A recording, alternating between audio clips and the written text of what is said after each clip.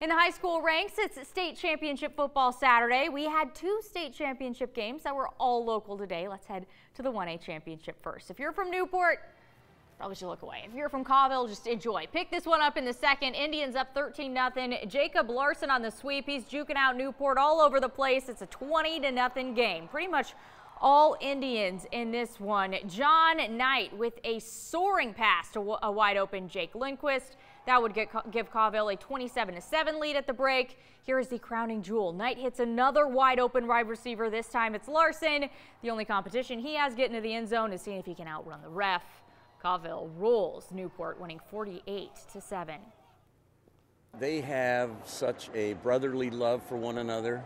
It's I've never had so many hugs and so many I love yous in my entire life as with this team, and that's just the way they are. And then they go out on Friday and Saturday and rip your head off. I mean, it's a winning combination to just love each other that much, play hard for each other, and then just want to go out and rip stuff up.